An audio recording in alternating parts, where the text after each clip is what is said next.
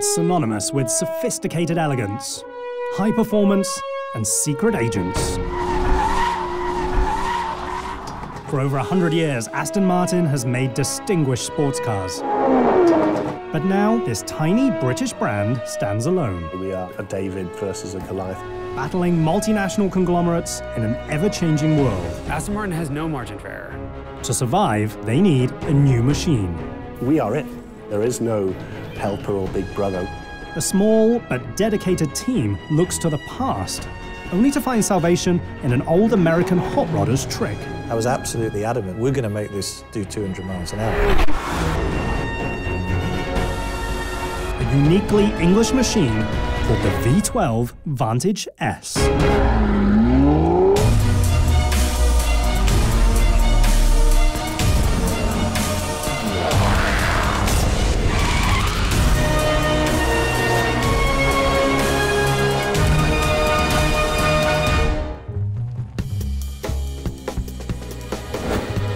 In 2007, Aston Martin stands as one of the top European sports car manufacturers in the world. Winning both on the racetrack and also on the showroom floor. We were really into our stride and producing over 7,000 cars, and we had established the DB9 as the new icon, the super cool GT. We got the V8 Vantage in production, and we established what we call the new era. Almost without warning, the world economy collapses. Overnight, Aston Martin loses its empire. Some challenges in the market for sure from 2008 onwards, a global recession. It's a global recession that sends car makers around the world into a tailspin. For Aston Martin, it's now do or die. Aston Martin is one of the very few independent, really small car makers. Most supercar manufacturers are owned by worldwide conglomerates. But Aston Martin has no corporate safety net. The company's next move could be its last. No matter what's going on in the company and the economy and whatever, these guys got to be thinking, I want to build a sports car, I want to build a sports car. And well, they did. Now, for the first time in over 20 years, its success or failure rests solely in British hands. They have to fight for their own little niche. They don't have economies of scale, which other manufacturers have, so they have to pay more for every single part that they develop for their cars. So what Aston has done is sort of repurpose the same architecture and their same engine to make new things. Lead designer Marek Reichman itches to push the brand forward. We've always had a policy of thinking about what could we do next with the assets that we have around us. What would be exciting? With limited money to build a new machine from the ground up, Reichman has to do a lot with a little. The idea was, well, what if we put the V12 engine into the Vantage? How could we make that work? Squeezing the brand's biggest engine into one of its smallest and oldest chassis is a daring proposition. Yet the notion ignites a passion for speed. That genesis, absolutely, of Ian coming along saying, hey, you know, we have this idea, we talked together, said, this will be an amazing car to do. The engineering team quickly sets its sights on creating a bold goal. When we're laying down the targets for the V12 Vantage S, I was absolutely adamant to the guys, we're going to make this do 200 miles an hour. An outrageous top speed isn't the only objective. We wanted to get below the magic 4 seconds of 0 to 60s. So it really came out of a small group of guys free thinking, but once we got hold of the concept, we thought, yeah, this is a serious project and a serious car. With the performance targets set, the design team faces a unique challenge. How to take an existing and universally applauded supercar and fit a substantially larger engine inside it. We had a VMAX target. All those were defined. We create the sketch, and that sketch has to look like an Aston Martin. Making an Aston Martin look like an Aston Martin is no easy task. Your first reaction has to be, it's beautiful. It takes time to find the right balance of beautiful. If I was to describe the thing that we had to win, it was about making sure that proportion was absolutely perfect. So the fight was for perfection. It's a distinctly British form of perfection that starts in a very old-world way. All Aston Martins start with a sketch. In my mind, that immediately starts to give you a proportion. Within that proportion, you have to fit the person. So you can then start to realize where the front wheel is, where the rear wheel is, where the occupant will sit, and you can start to sketch. You can start to have an idea of the form, the language of the car. That language is the key to Aston's rebirth. And it's all due to a time-honored process. That sketch then becomes a three-dimensional scale model. Designers design a lot of stuff on computers, but you can't touch what's on the computer screen. But you can touch what's in clay. At first, they create an 8th-scale model.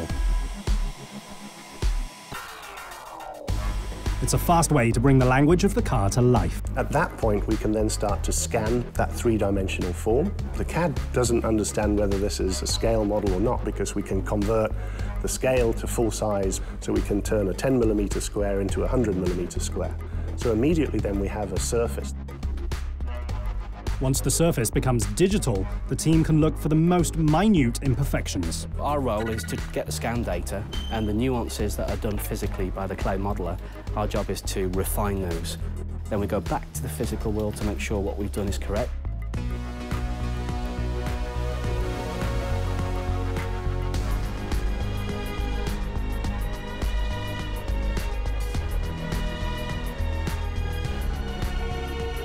Modelers work tirelessly to perfect the shape in the real world.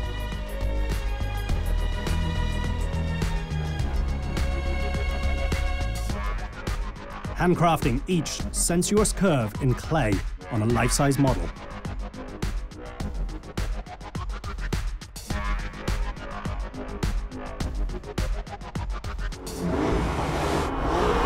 I'm not a designer, but it's all about their proportions. It's all about the way that car sits with the big long hood and just the elegant, simple lines that go across it. They're just timeless.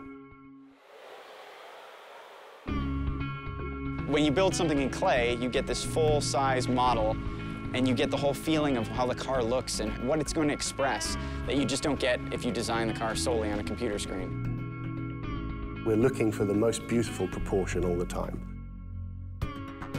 We use golden section naturally as designers to create form, to create shape. The golden section, or golden ratio, is a mathematical formula used to describe beauty. It was first discovered by the ancient Greeks over 2,500 years ago. It's a theorem that tries to find logic in beauty. Yet even today, it still affects the most exotic and modern supercars in the world. It's a rule and a principle, a mathematical rule. It comes from nature. The Nautilus shell, for instance, everything within the Nautilus shell fits perfectly within that golden section, the golden triangle, as it were. The golden rule might come from the old world, but the design team's use is uniquely contemporary and uniquely British. The Brits are known for understated design. They bring cues from the 60s and 70s, and they brought that all the way into today. It's not an easy thing to define necessarily, but it's an elegant, classy design. It's not vulgar in any way. There's no huge affectations. Aston Martin means these sporty grand touring cars. Cars that you want to drive across continental Europe in 10 minutes with your foot on the floor. They're incredibly powerful, but they're also incredibly comfortable and beautiful. It's a car to be seen in. It's the understated gentleman's Ferrari. Marek and his team blend that open appeal with a modern style. That becomes the battle to make sure we get the best looking car that is going to be timeless design, a future classic. So it's really about making sure everyone understands the direction and the goal. That goal is a contemporary reinterpretation of an old American hot rodder's trick. take the biggest, heaviest, and most powerful engine and drop it into the lightest chassis. A 565 horsepower engine called the AM28. And that's just the ancient hot rodders recipe for making an awesome sports car. Everybody loves a good stick the biggest motor in the smallest car you got. And sometimes it can be fun, sometimes it can be a little bit too much. In the case of the Aston, it's probably both. Engineers predict that the 4 extra cylinders will propel the machine to a 329 km/h top speed. There's only one problem. The engine doesn't actually fit. In an ever-changing automotive landscape, Aston Martin looks to turn heads with a new, hot rod-inspired supercar. Since Aston Martin doesn't have a big car maker to support them, they have to do everything on their own. It takes so much money to develop a new car, and if you don't sell 4 trillion of them, you can't recoup that development cost. They can't afford to make any big mistakes, because that could cost the company everything. If Aston misses on anything, I think we're going to have to say goodbye to them. So how does an independent car maker expect to compete with some of the largest car companies in the world? The answer lies in the quiet green hills of Warwickshire, England. Welcome to Gaydon, the beating heart of Aston Martin since 2003. It's one of the most technologically advanced automotive factories in the world. It's a facility where people are manufacturing these beautiful sports cars with great passion. 54 acres of space-age technology paired with British refinement. It's quiet, it's clean, it's very, very high-tech. Every phase, from design to production, takes place on a single campus. It's here that engineers and designers struggle to solve the critical problems facing the project. The front end of the car was designed around a V8 engine, so the first challenge is actually getting the large engine to fit in the space. Engineers digitally comb over every single millimeter of the engine bay to find a solution. The big challenges were the packaging of an engine which had 4 more cylinders than the previous engine. Just to give you an example of that, that's about that much longer, within the same wheelbase. When engineers first digitally drop the V12 engine into the V8 chassis, they immediately have a problem. So you can start to see some of the pinch points here, and just here on the front of the engine, as the bonnet dives over, we're in a tight pinch point here. A pinch point is where 2 pieces don't fit correctly. Getting the engine to fit comes down to just 12.5 millimeters. A little less than the height of 2 iPhones stacked on top of each other. Usually we'd look for 25 millimeters, but in some cases we've halved that. In the end, 12.5 millimeters are the key to bringing a new machine to life. The pressure on Aston must be enormous because they have such limited resources and they have to keep coming out with different things. Any failure could mean the end of the marque's illustrious legacy. One of the challenges that we believe we always take on here is doing the impossible. With their reputation hanging in the balance, and perhaps their solvency, the Aston Martin design team boldly surges forward. As a small independent car company, they're a lot more agile. They can do fun things, they can do crazy things like that car. Things they wouldn't get through a regular car company's processes. That's something that we would say, well, of course we can do it. We don't have to follow this rule, we don't have to think in this way, and we can make it work. It's a unique form of bravado from a company that's no longer willing to keep a stiff upper lip. But if they built like some sort of car that wasn't really an Aston Martin and, you know, they spent a lot of money on it and it didn't sell, that could kill the company. This small independent is about to go toe-to-toe with some of the most powerful companies in the world. But only if it can learn to control something that you can't actually see. In the world of extreme supercars, powerful engines always get the glory. but it's the air surrounding them that provides the greatness. Literally, as you shoehorn your foot into a very tight shoe, that's what we try to do with the V12 Vantage S engine. Shoehorning the larger V12 into the chassis is just the first step. The real key is to manage the airflow around and inside the machine itself. And we've got a lot to come through the engine bay, what we're going to do with all that air that's going into the front of the car. Controlling the air creates 3 distinct challenges. First, the machine needs to be tuned so that it's stable at high speed. At 200 miles an hour, an airplane can take off. At 200 miles an hour, a car can take off too. So you want to make sure that the aero package is right so that the car stays on the road. But the car also needs to cut through the air easily. That requires creating the least amount of drag possible. Drag is a type of air resistance. Drag, effectively, is the force you've got to how hard you've got to work to push the air out of the way. Tuning the machine to be stable and reducing the drag proved to be easy compared to cooling the machine.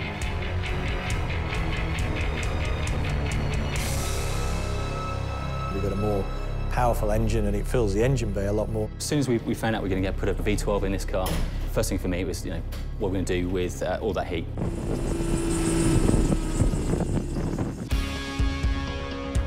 A team of aerodynamicists use a sophisticated 3-dimensional model made up of over 60 million cells to find the best way to move the air. The first step is to map what you can't see. Red is good. That means there's lots of energy left in the air. So this is us before we get to the car. And as the car passes through the air, that energy is transformed into heat rejection. Air particles pass through the car in just 50 milliseconds. In that 50 milliseconds worth of time, that air has to cool the brakes. It has to travel round the car without causing too much drag.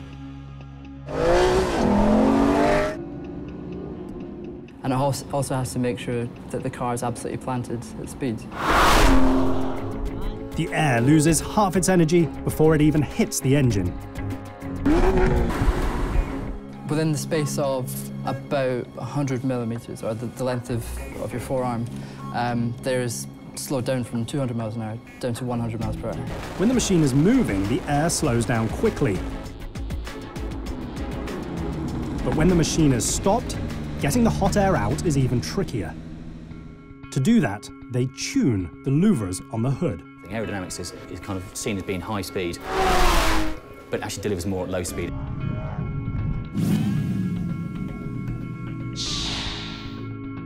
What we've got here is, this is a prototype bonnet. We've got this bonnet here, which has all got these extra louvers in, which we derive from motorsports experience. These parts actually in here, they can be changed. If I flip it over, you can see each one of them is tunable. So we tuned these to get the maximum airflow through them. Whilst it's running at high speed, so it draws more air out, that gives you kind of a better head start. If you keep the engine cool in the first place, you haven't got such a mountain to climb when you actually stop. But also, when the car stops, it allows all that heat that was built up inside the engine bay to come out. At speed, managing the airflow is critical and complicated. Because air travels through components at pressures 1,000 times greater than the capacity of the human lung, how the team channels it throughout the vehicle makes all the difference.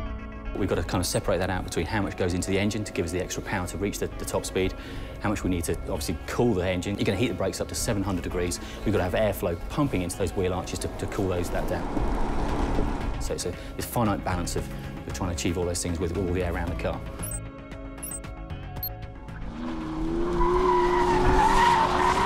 From an engineering standpoint, the V12 Vantage S is an engine-heavy dragster, just like the 1950s American hot rods that inspired it. V12 Vantage is a real engineer's car. There's a bit of hot rod in there because it's the big engine in the smaller car.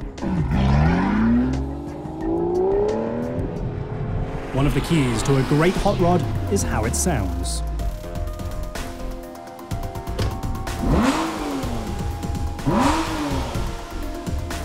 Inside a hidden garage, off limits to the public, engineers use a high-tech camera system with 32 microphones to visually chart the engine's audio signals. This lets the team precisely tune which sounds occupants hear and which they don't. The camera records data at 96,000 times per second. They then use a color map to identify the noise characteristics, with purple being the loudest sound. Finally, they combine the camera imagery with the audio data to pinpoint exactly where the sounds originate, sounds which help intensify Aston's unique exhaust note. Absolutely beautiful noise that you only get from a 12-cylinder engine. I mean, they don't sound like anything else.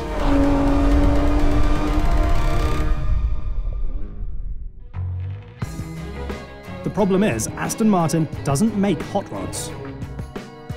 They make exquisite supercars laced with sophistication. Today's global buyers expect more than just a big engine. Anybody can make a fast car these days. What Aston really needs to do is appeal to the emotional side. There's an understated elegance about an Aston Martin. It's maybe more about wearing the label on the inside than the label on the outside. It is the gentleman supercar. First of all, they look the part, they sound the part. They're a little bit more restrained, but they are no less serious when it comes to performance. So how do you transform a hot rod into an Aston Martin? And there were some really long nights on that of saying, how do we make this work? How do we get that mix of refinement, but with a little bit of rawness into there? A fateful discussion over a cup of coffee has led Aston Martin to put their largest engine into their smallest chassis. The question now is, how do they transform this modern hot rod into a refined luxury vehicle? It's always about pushing the technology, pushing the innovation of the material. High-tech and handmade are two staples at the Gaydon factory, where over 200 man-hours go into the assembly of just one Vantage. The process begins in the trim department. This is Gaydon Trim Shop. This is where all the leather panels are all stitched together. Each Vantage interior utilizes 6 full hides of leather. These are Alcantara panels. These have just come from the sewing area. The parts are now being laid out into the spray booths, and the adhesive is now being applied. Once the glue is sprayed, the leather workers have just 4 minutes to apply it to the plastic. Now the adhesive is no longer wet, it's just tacky. Once you put the two parts together, it forms a permanent bond. There are 50 trimmers, and they'll make over 300 parts a day. It takes roughly 50 hours to make all the interior trim pieces for just one Vantage. And the most important tool has a name that harkens back to Stonehenge. There is one major tool. That tool is called a bone, and that is the one that pretty much does it all. The leather parts might be made very traditionally, but if you order a bespoke Vantage, the stitching is absolutely high-tech. This is the quilting operations area. This is where our bespoke quilting is produced. The quilting machine looks fast. It had better be. There's more than 1 million stitches in a Vantage. While old-world artisans spend 2 days crafting the interior, it takes just half as long to build the space frame. Each panel or casting arrives at the factory having already been superformed, a process where metal is heated to extreme temperatures before being stamped into a final shape. Robots supply oxy adhesive. The adhesive is both more accurate and stronger than a traditional weld.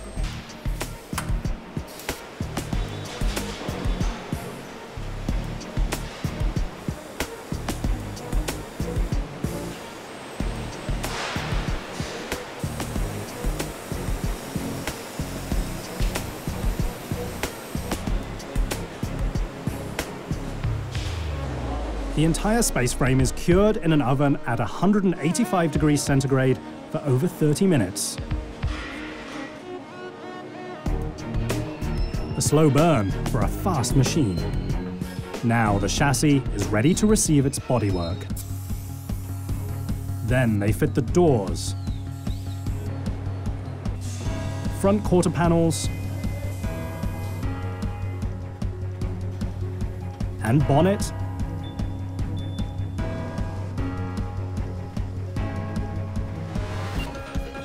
Each body is inspected by hand. Then it's time for a splash of English colour.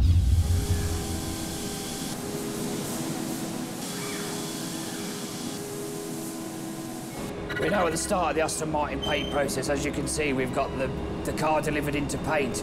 Quite a different car as to what you're going to see at the end of the process. Only at Aston Martin, that colourful demeanour is just as special as the machine itself. The full paint process takes on average 50 hours per car. Unlike high-volume factories where cars are painted in batches of the same colours, at Gaydon, each vehicle is painted individually. It's not efficient, but it is effective, even though they actually use very little paint. 120 microns of paint will be added to the car, of which we will remove 30 microns in our polish process to make it a mirror glass finish. So in theory, you have got something the thickness of that on the car finished gloss level. That shine starts with a single coat of primer. Now it's ready for the prep line. The idea of the prep line is we look for any imperfection before base coat is applied. We have a very big ethos with prep work. Once the car is primed and prepped, it's ready for paint.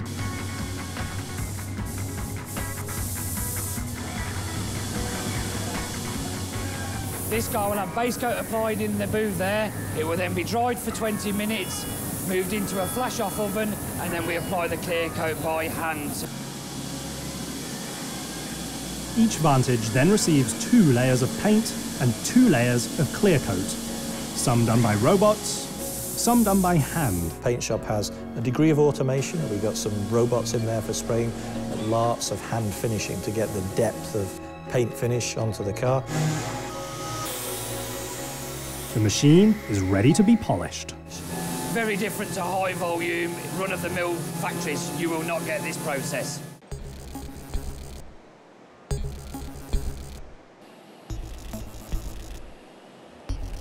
Once painted, it's time to put the machine together.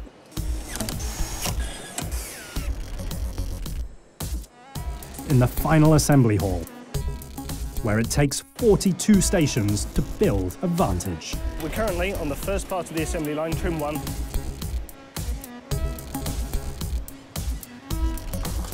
Throughout the rest of this line, we're fitting some of the key parts that your average driver doesn't really think about on a day-to-day basis.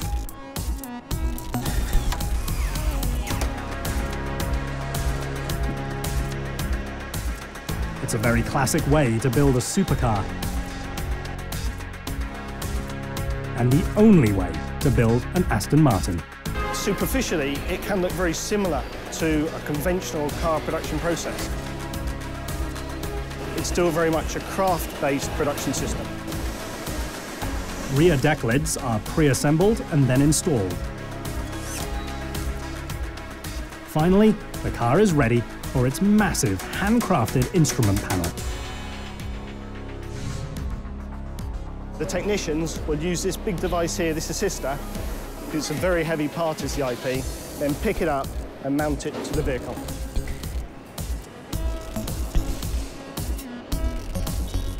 While the majority of the work on the line is done by hand, the newest addition to Gaydon is completely automated. The robot places adhesive on the edge of the windscreen and is far more precise than a human. Well, it's the first part of automated equipment that we have on this line, and we've done it solely to help us improve quality. Quality that meets performance on an adjoining sub-assembly line, where the powertrain begins to come to life with the naturally aspirated V12 engine. We're now in the powertrain sub-assembly area.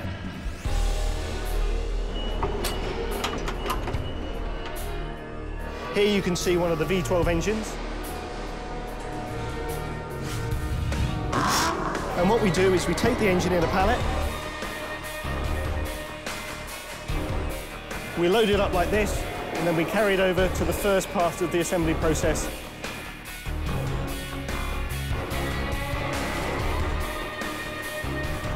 We assemble the engine to the torque tube, and we then have the gearbox at the back of the vehicle.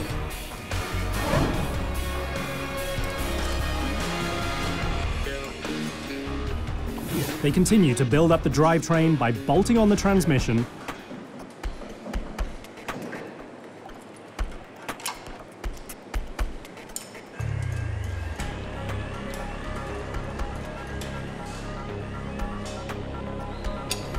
followed by the catalytic converters, then the heat shield,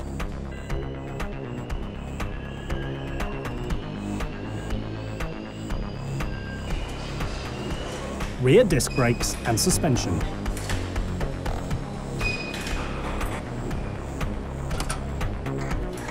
So we fix what we call the front corner units. So that's the assembly of the brake disc, the brake parts and the suspension parts, before we then marry it up to the car. The front suspension is built as a separate sub-assembly, where they bolt on the 398mm carbon ceramic disc brakes.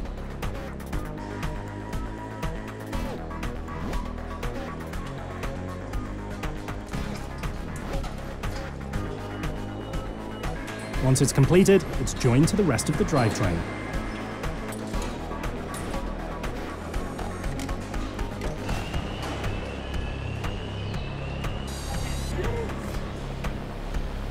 We need to fit the radiator on the front of the engine unit. By having the engine, torque tube and gearbox arrangement, we can get the optimum weight distribution in the car, which is so important for the handling of the vehicle.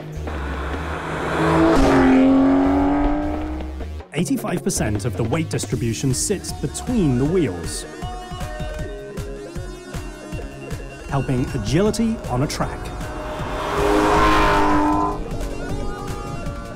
The 7-speed transmission launches the machine from 0 to 100 kilometers an hour in under 4 seconds. Now it will take the team at Gaydon 40 minutes to install the single most important piece of the Vantage.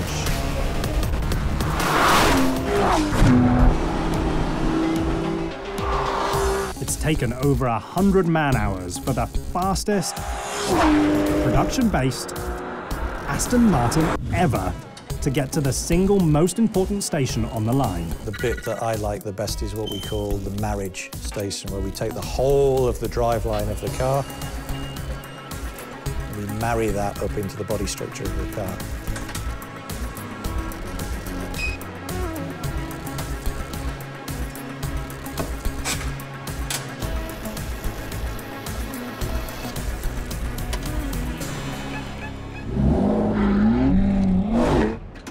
Even though the machine is now married, it's not quite ready for a honeymoon.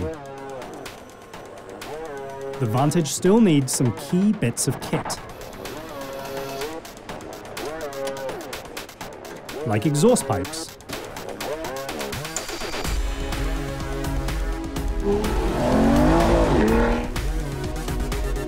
the front bumper,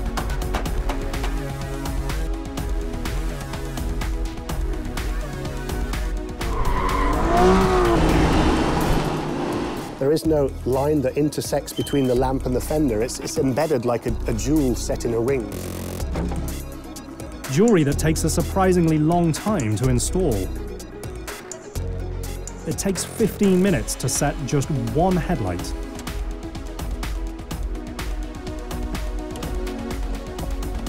Then they place the taillights. Clearly these cars are going to need some wheels. And after that, we build up the interior trim of the vehicle.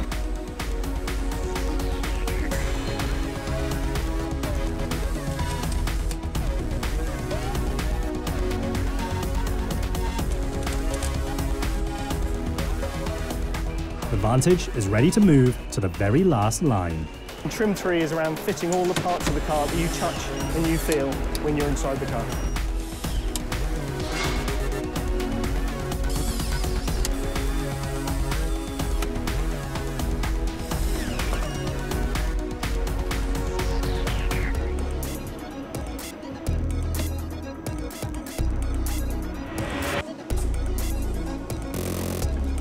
front seats come to the line fully assembled from the trim shop.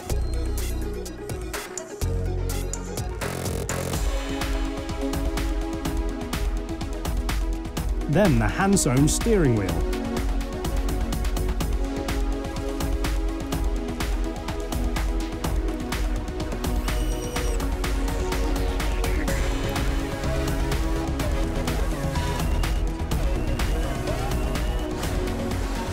Doors are brought to the line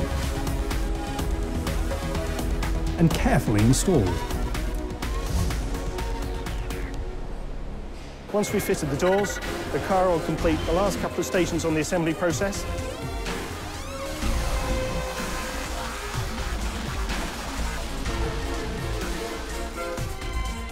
As the car nears the end of the line, there's one more key step. The famed Aston Martin wing. So precious that they keep it locked up until it's ready to be installed. This is the only badge or wing left in the automotive industry made by a jeweler. So we know this is very special.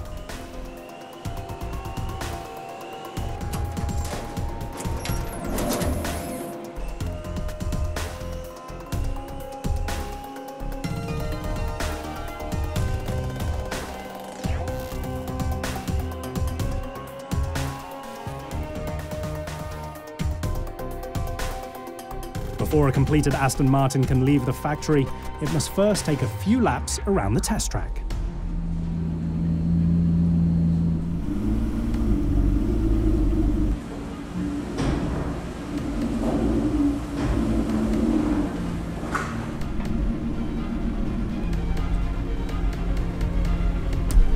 This is part of the off-tracks facility. This is our new rolling road. It's going to get up to about 70 or 80 miles an hour. Off-tracks is where each vehicle is tested to meet quality control standards like wind noise and waterproofing.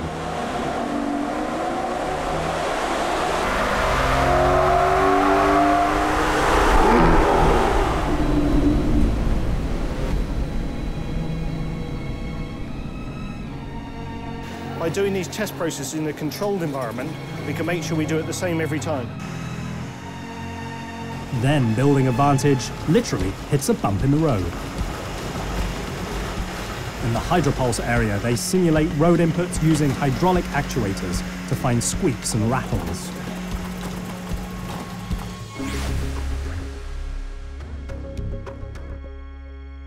The very last test is a final inspection. Where we spend about 20 hours specifically checking over the car as it's produced and at the very end of line to make sure it's absolutely perfect before we ship it on to a customer. It's taken almost 10 days of assembly to complete the V12 Vantage S. The fastest production-based Aston Martin ever built. And a bold gambit by one of the only remaining independent car makers in the world. In a hyper-competitive automotive world, Aston Martin must do a lot with a little in order to stay relevant. Building a car on your own is expensive. If they build the wrong car that doesn't sell, they're a company that's going to be in a lot of trouble. Now, after months of sketches, sculpting, and intricate assembly, a risky idea is finally ready to enter the real world.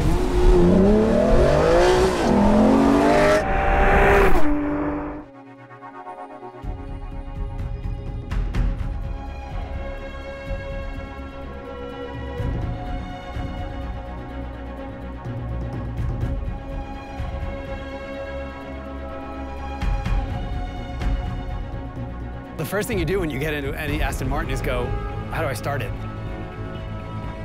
You have this key that is made out of crystal.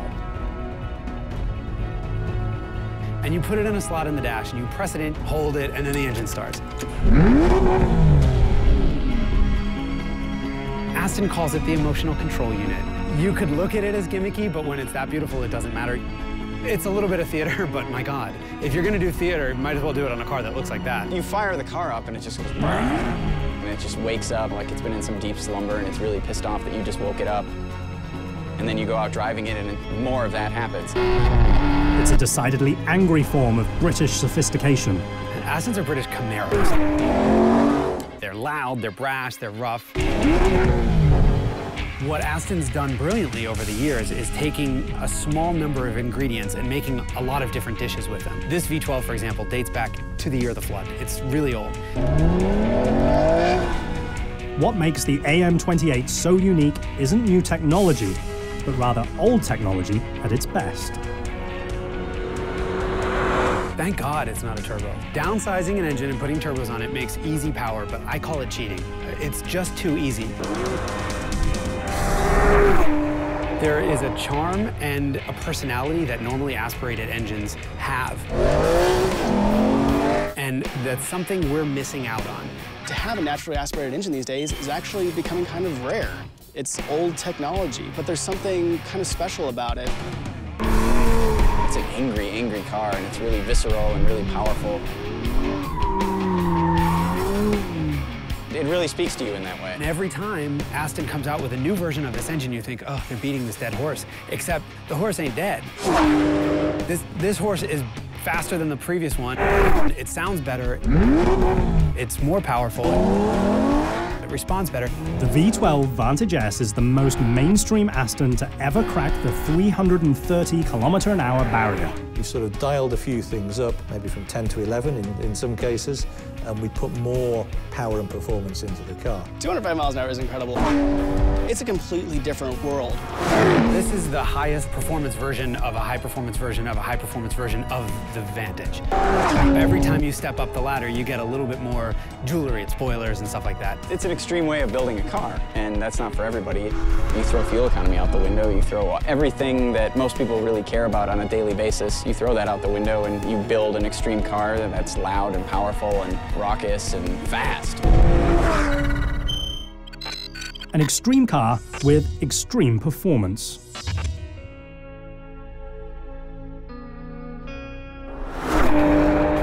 If you take one drive in one of these cars, you realize that the people who are working behind the scenes at Aston are clearly sports car guys. Sports car guys who continue to battle for their very survival by doing the only thing they know how to do, build beautifully exotic supercars. At the end of the day, no matter what I drive, at whatever speed and whatever track, I always come away from the Aston thinking, God, that's more fun than anything else. I pinch myself every single day still after almost 9 years that this is not a job, it's a vocation, it's something which is very hard to describe the feeling.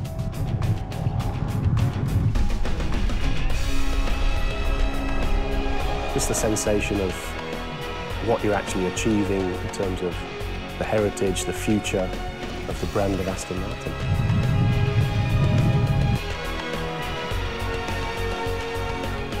They are the most communicative sports cars on the market now, and they show no signs of moving anywhere away from that. If that means there's no Aston in 20 years, hey, at least we had some of the best cars now.